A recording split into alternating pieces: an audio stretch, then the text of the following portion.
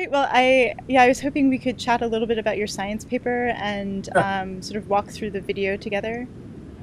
Um, the technical part, we develop a technique which allow you to see the switching of the ferroelectric memory at nanoscale, which will certainly help for the design of the future ferroelectric memories, especially when the size becomes smaller and smaller. So I guess to start off, I was wondering if you could just explain what a ferroelectric material is. Okay, so the ferroelectric material is a material which characterized by its electrical polarization, which can be reoriented by apply an external electric field. That means if you use this as a memory effect for digit number 1 or 0, it will stay unchanged until you switch again. So that means this is a non-volatile memory device. What would you say you still don't understand about ferroelectric memory? Oh, I mean, a lot of some phenomena in the nanoscale is not very clear. For example, when you apply electric field to switch the state of the memory devices, you don't know where the switching will begin, how the switching process will proceed when the and electric field, and also the long-term stability of the switched region. That, in other words, data retention. So all these questions is not very clear. If we understand the mechanism in the nanoscale, and then you can design better memory. So maybe we can start playing the video. So this video is designed to show the phenomena of the ferroelectric memory switching.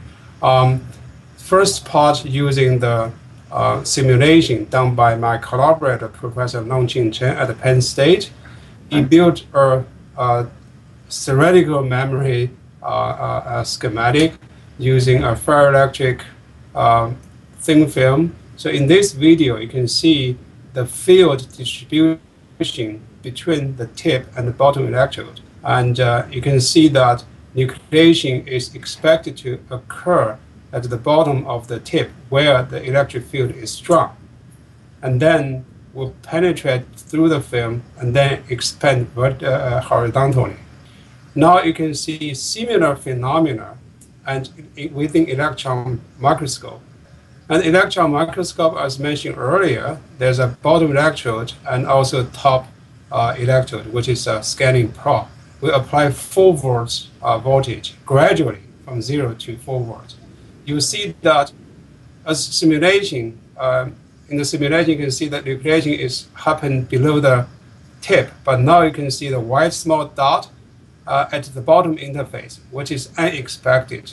The nucleation continues near the bottom interface, and then suddenly, and then merge, and then the whole region and least of the tip is switched. That means the state and least of the tip is changing from one polarization state to another polarization state. So switch between 0 to 1, for example. Was this surprising to see? This is very surprising. Your models predicted very different behavior from what you ended up seeing. Yes, that's actually one of the important points of this paper, because as mentioned in simulation, shows that the high field region is right and the tip, but the nucleation happened below, well away from tip at the bottom in the interface between ferroelectric and bottom electrode. So this means that there is another factor to to control the nucleation of the ferroelectric switching. What does all of this mean for making very small ferroelectric memory?